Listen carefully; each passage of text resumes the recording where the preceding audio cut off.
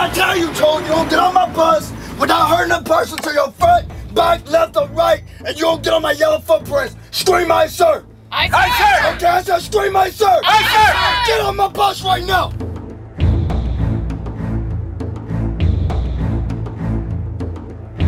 Thousands of Marines began outstanding service standing here on these barren footprints which you are standing.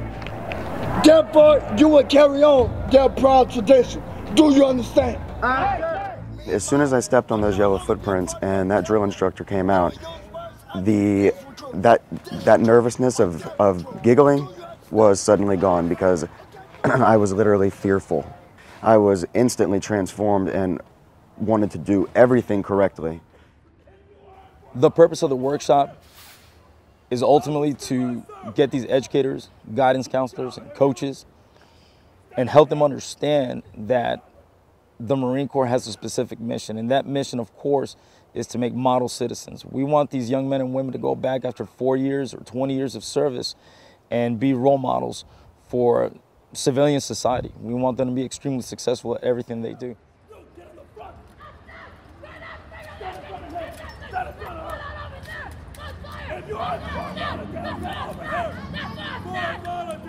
We try to show them the different aspects and the different phases of recruit training.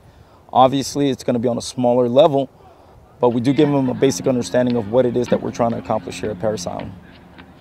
We start helping them understand that there is a purpose to the madness and a reason for everything that we do here. Through these sides here, put your feet down there.